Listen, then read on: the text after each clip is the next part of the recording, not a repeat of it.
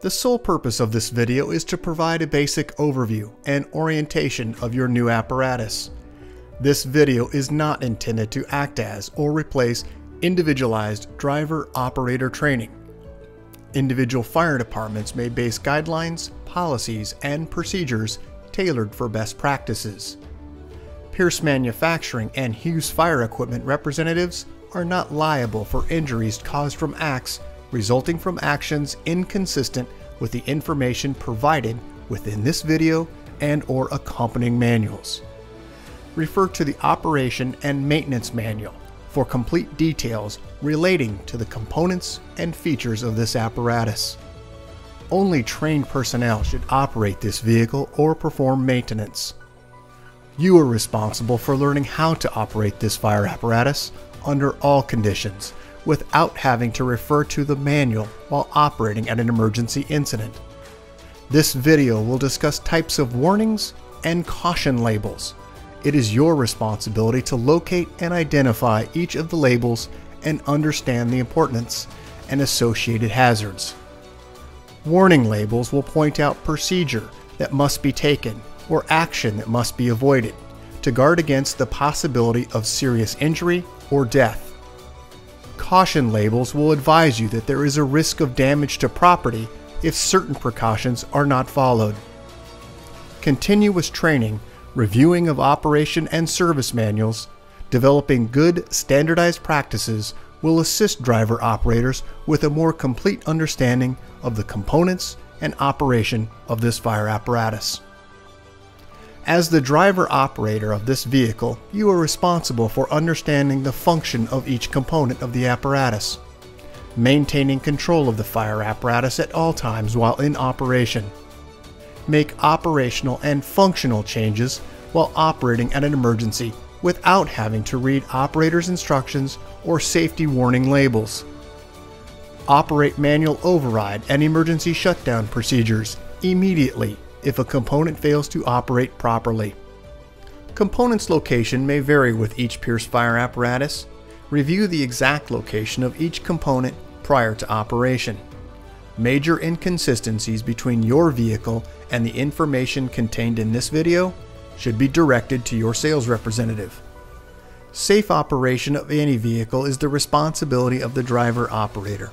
You must learn the location and function of all controls, switches, gauges, valves, inlets, and discharges. Due to a higher center of gravity, heavy trucks have a significantly higher rollover tendency than other types of vehicles.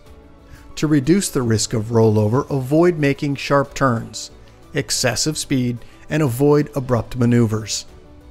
In the event of a rollover crash, an unbelted person is significantly more likely to become injured or die than a person wearing a seatbelt. In the event of a crash, unbuckled occupants can also become a hazard to other occupants, as they may be thrown around inside the cab. Seatbelts are required while in operation. Please refer to your warranty certificates for details and information enclosed in your manuals. Customer-installed equipment must be mounted to withstand road travel and comply with NFPA 1901. Modifications such as drilling holes or welding to structural frame components of the chassis are not permitted. Contact Pierce for instruction and review of non-structural sheet metal or other dissimilar metals for modification. Follow the radio installation guide for further assistance on installing or mounting electronics. Before placing your new apparatus into service, perform a primary inspection of key components of the apparatus, including all fluid levels, anti-lock braking systems, electronic stability control, and automatic traction control. Weigh your apparatus to ensure that it conforms to axle and brake ratings. Never exceed the gross axle rating printed on the label inside the cab.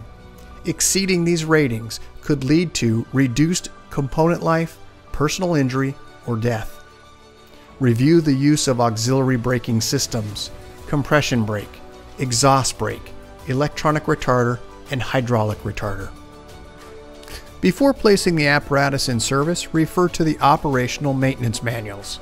Information on the operation and maintenance functions for the components such as the pump, pressure governor, and foam systems, along with other options, is provided in either the Pierce manuals and/or other manufacturer support information delivered with the apparatus. If you need more information, please contact Hughes Fire Equipment. Congratulations, State of Oregon, on your new fire apparatus, job number 31712. Please utilize this 5-digit job number when referencing your apparatus with Hughes Fire Equipment and Pierce Manufacturing. We'll get started on a brief orientation of your new apparatus. Let's start down under the front bumper, where you'll find 2 open-ended tow hooks on the passenger and driver's side. Moving up onto the bumper face, onto the driver's side, is where you'll find your electronic siren and PA speaker. Moving up onto the bumper extension, you'll find an 1.5-inch swivel discharge. Located directly in the center, you'll find your hose storage location. Moving up onto the grille, you'll find emergency warning lights. And then moving over to the driver and passenger side, your headlight structure containing your turn marker. Moving up onto the side of the body, you'll find emergency warning lights. Moving up to the very center above the Freightliner logo, you'll find your grab handle for tilting the hood. Here's a close-up of the tow hooks just under the front bumper. As we move to the right side in this image, you'll find the Whelen siren and PA speaker system. These are the emergency lights located inside the grille mounted on the face. Your front bumper swivel 1.5-inch discharge located in the center, your tubbed storage location with Velcro securing straps. Let's move around to the side, where we'll find your headlight structure, low and high beam, and also a turn indicator located within that area. Moving up onto the top, you're going to find a side-facing emergency warning light. On the side of the fender is where you'll find your turn marker indicator directly above the tire. Moving further up, you'll find the air intake for your engine. And then just slightly to the back, you'll find the release mechanism strap. This allows you to release both right and left side, allow you to tilt the hood to check for engine maintenance. Here's an image of the Alcoa wheel and Michelin tires. Let's move further back here to the step area, where you'll find your ultra low sulfur diesel fuel only. It is the silver cap. Just to the right of it, you'll find the blue cap, which is your DEF tank. As we now move to the cab itself, you'll find perimeter lighting below the step and also in the step area below the cab. Grab handled keyed entry door locks. You also have grab handles on the right hand side of the rear section of the cab. In addition, with 2 mirrors, one being a flat mirror, the lower section being a convex mirror. Let's move inside the cab now. First, at all points of entry for personnel, you'll find a few warning, caution, and danger labels located on the left-hand side of the door. You'll also find grab handles for ease of entry and exiting for firefighter safety. Just inside on the seat area, you'll find comfort controls. This is an air ride seat, so this is the adjustment for it. And then also, not in this image, but just below that, you'll find the master battery switch, which is located here. This is a 1/4 turn on and off switch. Located just under the seat area on the side, you'll find this placard manufactured by Pierce Manufacturing for the state of Oregon. It has the job number, 5-digit number, the date of manufacture, gross vehicle weight ratings, cold tire inflation. It also has information here regarding the types of fluid and the location, and also the fluid amount. If you have any questions as regard to your apparatus, most information can be found on this placard. Let's now move upward to the door section area. This is the hinged area of the door. You'll find the start-stop key. This is a keyed ignition. Moving up, you'll find comfort controls along with your speed control. Just beneath that, the set, excel, or coast on the cruise control. Beneath that, you'll find your headlight on and off switches, and then also your parking lights. Beneath that, you'll find cruise control increase or decrease. Let's now move to the dash cluster. On the left, you're going to find your transmission at the lower section, water temperature, voltage. Moving to the right, you'll find your ultra low sulfur diesel, air for the front and rear, speedometer and tachometer, and informational display above and below the speedometer. In the upper left-hand corner in this image, you'll find your traction control switch. Moving to the right, you're going to find your filter minder. This is the air intake filter. And then just beneath that, you'll find your Allison transmission pad. Moving to the right in the center section, we're going to find informational diagnostic information. These are indicator lamps with information written on that lamp that illuminates. To the right, you'll find your pull to apply your system parking brake. There's also a note here regarding your pump shift, which is just to the right of that. This is going to be the information regarding engaging your pump. To the right, you'll also find your high idle and also informational diagnostic information on a digital readout to the right. Beneath that, you'll find your DPF regen information. You'll also find the switch next to it, which is engaging the axles between the two axles to lock them. And then you'll also find additional information regarding mirror heat. Your Peer seatbelt information is also located in the upper right-hand corner. This is going to indicate green, indicating someone is in the seat and belted, red indicating they're in the seat and not belted. Beneath that, you'll find your climate control. Just down at the lower section, you'll find cup holders, 12-volt barrel style access, and also your door locks. Moving up onto the top of the dash is where you'll find the monitoring system for your backup camera. Located between the seats, driver and passenger, is where you'll find additional storage for cab resources.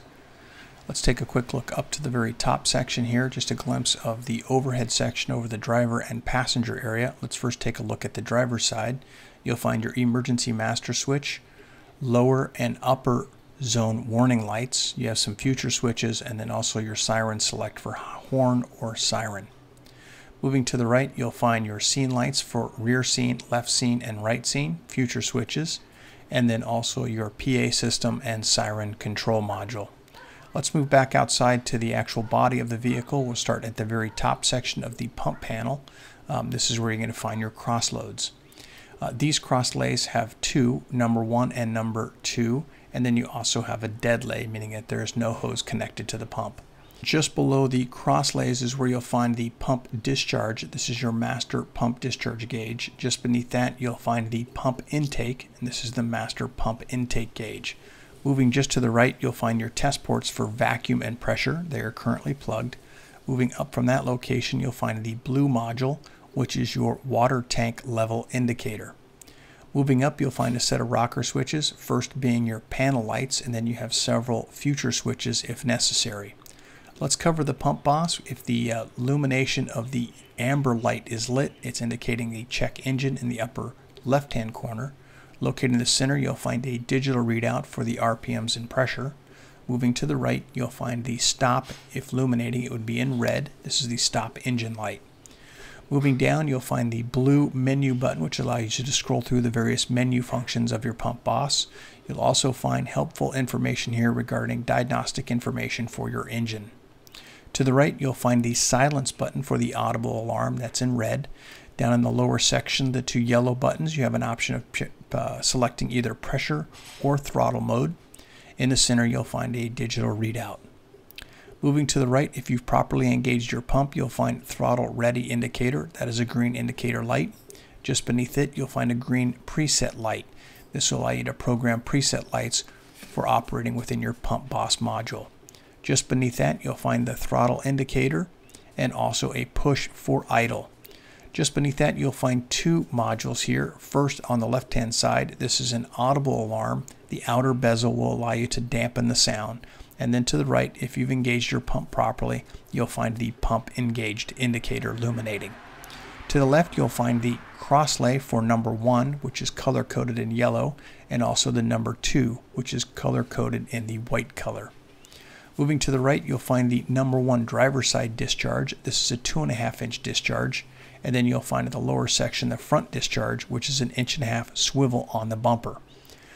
Moving next, you'll find the number 2 passenger side. This is a 2.5-inch discharge. And just beneath that, you'll find your large diameter passenger side discharge in the color green. In the upper right corner, this is the tank fill and recirculating line. And just beneath that, you'll find the tank to pump.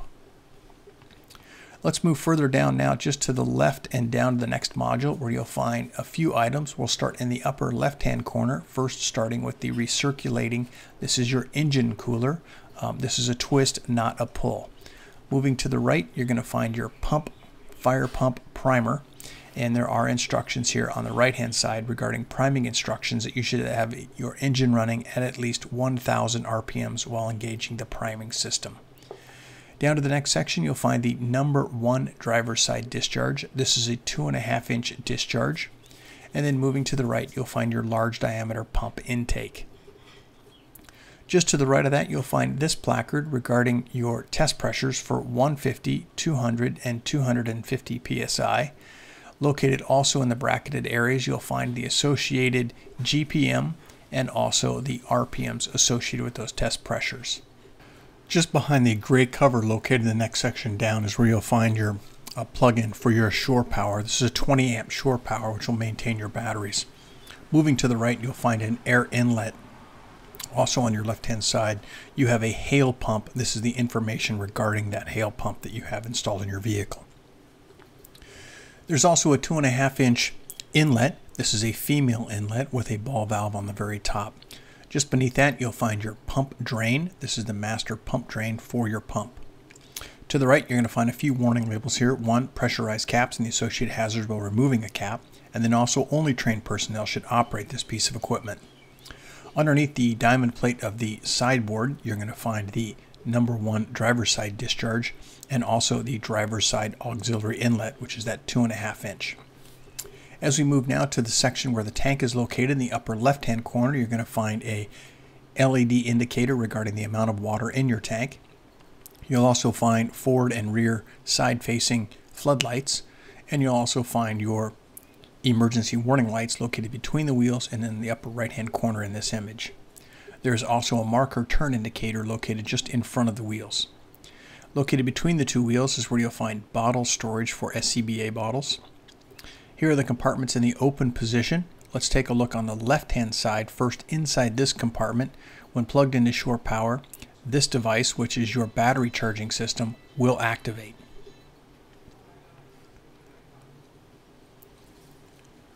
Let's move now to the very top section, couple close-ups. This is the tank level indicator and also a side-facing floodlight. Turn marker. As we move between the two wheels is where you'll find bottle storage location, and also just beneath that bottle storage location you'll find the midpoint for your emergency warning light. Let's move to the very back section. LED marker light at the very top, emergency warning light, and a side-facing flood. Let's move to the rear section of the apparatus where you'll find at the lower section emergency warning lights. Moving up from that, you'll find your cluster which houses the turn indicator, brake, emergency light, and then also a backup light. There are 2 rear tow hooks located in the very back which are closed, attached to the frame rail. And as we move up, there are 2 outer compartments here that access from the rear. These are for your hard suction hose. There are 2 warning labels here also regarding advising you not ride on the back of the apparatus, and there's also a fall protection also. At the very top, you're going to find rear-facing floodlights located in the very rear center in the back in the center is where you located your backup camera. As we move underneath the apparatus, you'll find perimeter lighting to the rear. You'll also find your running lights located within the tailboard section. Close up here of the emergency lights, brake light, turn, and backup light. As we move forward, this is going to be your hose bed lights. This activates the light that's located in the hose bed, which we'll show you in just a few minutes. Close up here of the tow hooks to the very rear. As we move to the right and left side, you'll find that hose storage location for your rigid drafting tubes. This vehicle also is equipped with the dump valve. Let's take a quick look at that. At the very top, the red handle is going to be the locking mechanism, and the right handle is the actual release. Moving down lower, if you choose to swivel the chute out, you do have the ability to do that. This is the release mechanism for allowing you to release the swivel. There are also release mechanisms which allow you to extend the chute out further away from the side of the truck. There's also a 2.5-inch direct fill. That's the location that we just pointed out there. As we move up on top of the vehicle, you'll find this yellow stripe indicating the walking area and also the edge for firefighter safety. You do have a water tank access at the very top and also the work light located at the very top section. We're now to the passenger side of the vehicle. Let's take a look at some of the items from this area. They do mirror the driver's side, but there are a few differences. First, let's start with this one. This is your water tank folding tank located on the exterior side of the truck. There's also the exhaust on this side of the vehicle. And be cautious, this what this warning label is for, regarding extremely hot diesel exhaust temperatures. Here's the roll-up doors in the open position. You see there's an adjustable shelf in the forward compartment. You do have mud flaps to the rear, and also Alcoa wheels, which are aluminum, in the rear section here. Just above, you'll find the side-facing emergency warning light, and then also SCBA bottle storage location. In the rear section, you'll find an emergency warning light, side-facing scene lights, and also a marker light in the upper corner. This is that exhaust warning that I was giving you earlier regarding extremely hot exhaust temperatures. Be cautious as to where you park your vehicle. Let's take a look with the tank in the downward position. As we move through the next set of images, similar to the opposite side, you'll find the tank LED indicator and also a side-facing scene light. As we move to the cab or midship area, let's talk about some of the items within this area. First, starting at the very top, this is a lift and turn handle. Simply lift and turn the handle to gain access behind the pan door, where you'll find a push on and off white light, and then also access behind the pump panel. As we move further forward of that pan handle, you'll find the powered equipment rack. This is a danger indication here regarding the movement of that powered equipment rack. There's also raise instructions and lowering instructions on this placard, in addition with a master switch indicating with a green light once it's been activated. And then to the right, you have the lift for up or down. Let's move down now on the side of the pump panel, identify some of the other items. First, you have two discharges on this side. The large diameter, which is the green, and then also a 2.5 inch on this side also. You'll also find in the next section down the large chrome cap. This is your large diameter pump intake, and then just beneath that you'll find all your associated discharge drains that are color coded and also labeled. As we move back to the crosslay section, you'll find the two crosslays and also the dead lay. Moving just under the cab door, you'll find entrance cab lights. These are the step lights that are at the top and also the bottom for firefighter safety accessing those steps. As we move underneath, you'll find that perimeter light that I just mentioned, and then I don't think you can see it in this image, but just above that you'll also find a step light. As we move inside the cab on the passenger side, lower right hand side, you'll find your electronic siren. This is a foot pedal for that. As we move overhead, you'll also find storage locations and then access to the center for the PA system and also the siren control. Underneath the fixed seat on the passenger side is where you'll find your glove box. And then we'll move now to the front wheels, Michelin tires, and also Alcoa rims. Moving forward, directly over the front tire is where you're going to find the turn indicator, headlight structure, and emergency light. Congratulations, State of Oregon Department of Public Safety Training Division, on your new fire apparatus, job number 31712. If you have any questions regarding your vehicle, please contact your Hughes Fire sales representative. Thank you and congratulations.